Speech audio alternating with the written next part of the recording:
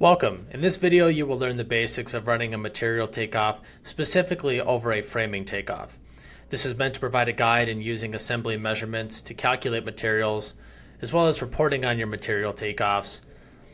I'm going to go ahead and run 4 examples in this video. Those examples include exterior walls, interior walls, headers for some of our openings, as well as our subfloor.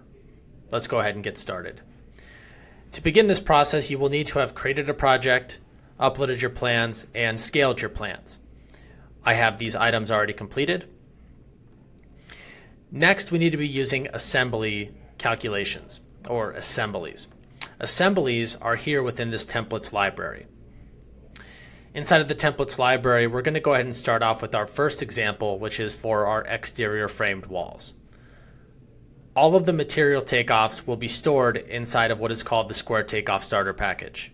The Square Takeoff starter package is a template that stores all of the pre-built assemblies provided to you when you first sign up for Square.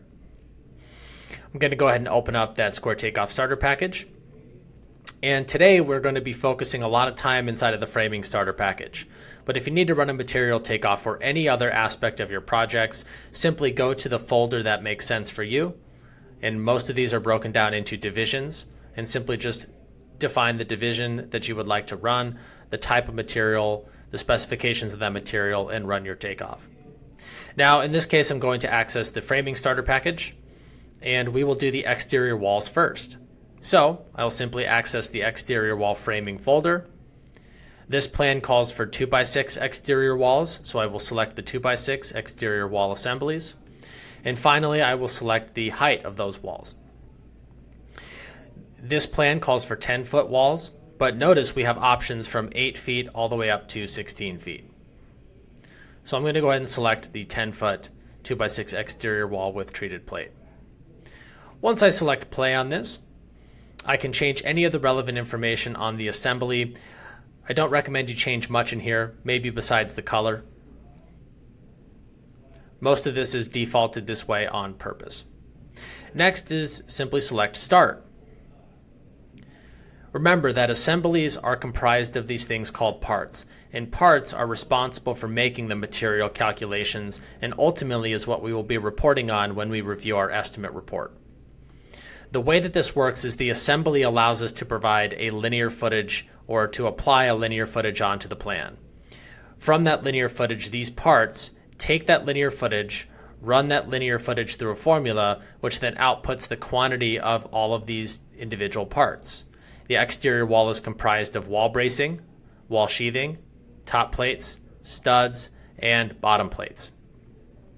Now inside of your assemblies you have these things called properties. So these properties allow you to adjust your cost, your markup, as well as other properties that are tied into the formulations of the part.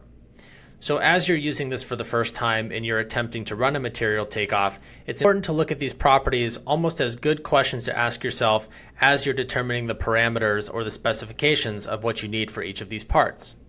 For example, something like wood framing studs, you may find yourself adjusting the on-center spacing to reflect a more accurate on-center spacing to include things like your corners, your kings, your jacks, your cripples, etc. A lot of framing contractors will go ahead and change that on-center spacing from 16 down to 12 or 14 inches on center.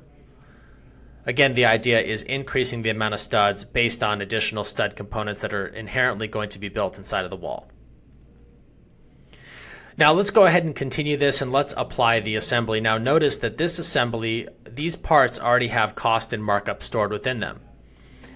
Your assemblies will not have cost and markup stored within them by default. This is something you will have to edit on your own in the templates library. I'm going to go ahead and apply this assembly. To begin using this assembly, you simply select Save, and that begins the process.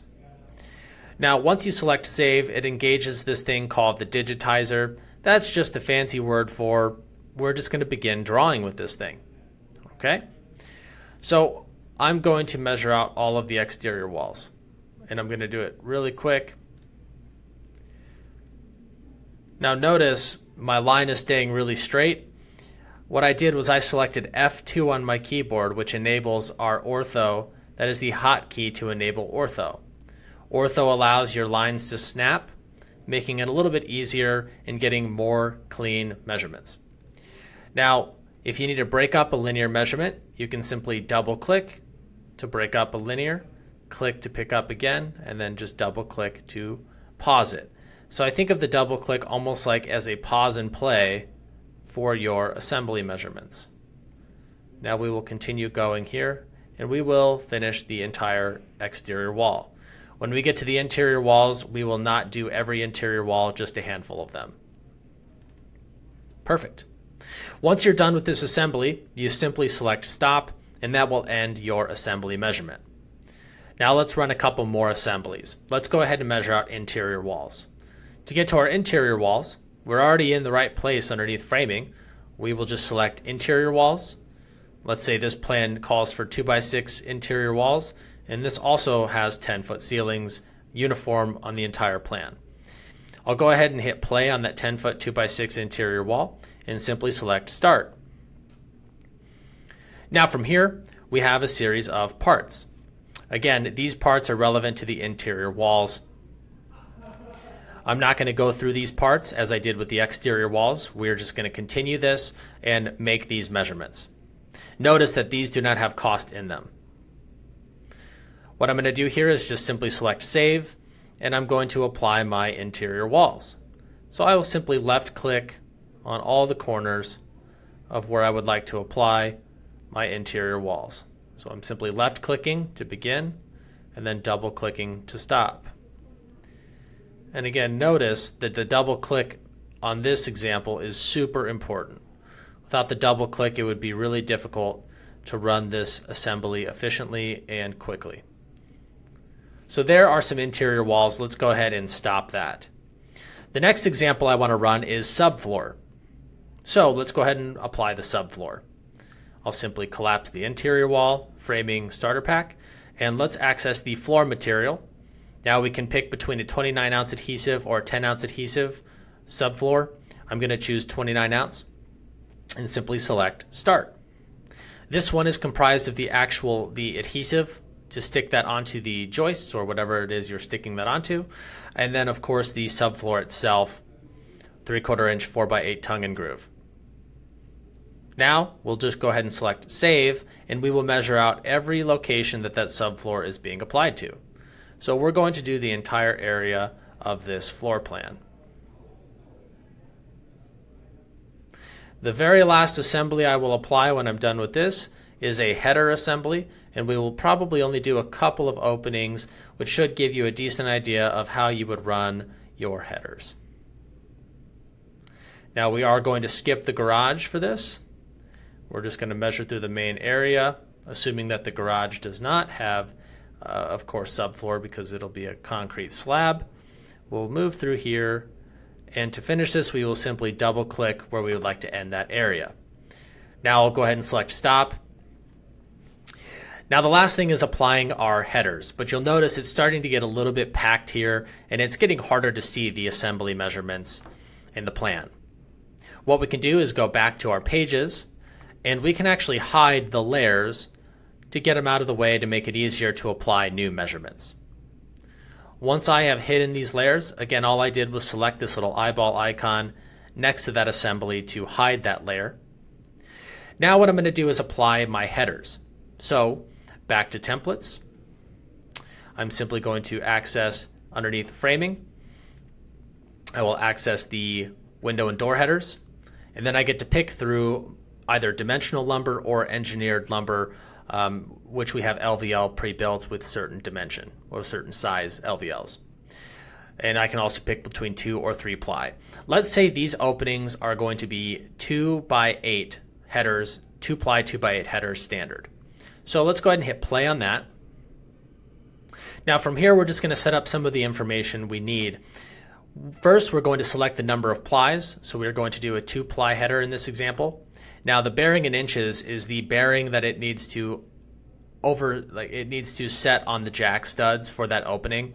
So let's say the bearing in inches on this is going to be 3 inches on one side. By typing in the bearing in inches of one single side, it will actually double that up for both sides of that opening. And it simply is adding those additional inches to the linear measurement you will apply to those openings. Next, we set the pitch, so we're going to set that as 0.12. That pitch is set up specifically for using this for hip and valleys. Next, we're going to select Start, and that is going to begin the assembly. Now, this assembly is made up of two parts. We have the flitch plate, and we also have the actual header, 2-ply header. So let's go ahead and apply this. To apply this, we simply just hit Save, and what we will do is we will scroll into some openings here. So let's start with this door. We will left click to start that, and then we will simply double click to end it. And notice I'm just going into the opening itself. I'm not trying to overlap it based on the bearing. The bearing is calculated on the tool when I typed in that 3 inches. So I'm just going to do a couple of these. Not too bad. I'll just grab a couple more doors. And you can always run different types of headers depending on the different openings and what your engineered plans call for. Okay, now finally I will select Stop, and we have successfully run multiple assemblies for a lumber takeoff. We have done our headers, we have done our subfloor, we have done our interior walls, and we have done our exterior walls. Now the final step of running a material takeoff is going to be to review that information in your reports to see the breakdown of all those materials. To do that, we're simply going to go up here to our Reports tab on the top of the screen and access the Estimate Report. What happens in the Estimate Report is that you get to see how the parts are calculating the materials for each one of these assemblies.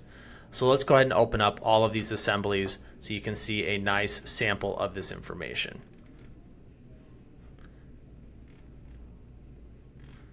Okay. Now, starting from the top here, notice that based on 334 linear feet of exterior walls, these are the quantities of each of the parts that we need for that wall, based on the parameters we gave it. Same with the interior walls, same for the subfloor, same for the headers. Now the final step here is to actually purchase this material. You may find yourself needing to run an additional report. We have the ability to consolidate the material quantities into a single report that allows you to see all of the materials summed up to their individual part numbers. This report we call our bill of material report. This report lives underneath this little drop down in the top right, and we will select Group by Part Number. You can also group up your estimate in multiple different ways, not just by part number, but part number has a specific value when it comes to material takeoffs. Let's go ahead and access Group by Part Number. Now notice that every part is consolidating to its given part number. So here in the quantity field, this is the quantity of all of these items, regardless of the assembly they came from. This is showing the part quantities across the entire takeoff. Now from here, you can export this to Excel to send it out to a supplier, or you can even use our Takeoff to Quote feature where you can send this directly to your supplier over email. They can type in the price for these items, and then they can send you that quote back for you to approve and review. That's officially all I have for running a material takeoff inside of Square Takeoff. If you'd like to learn more, please contact our support line, as we're always happy to help.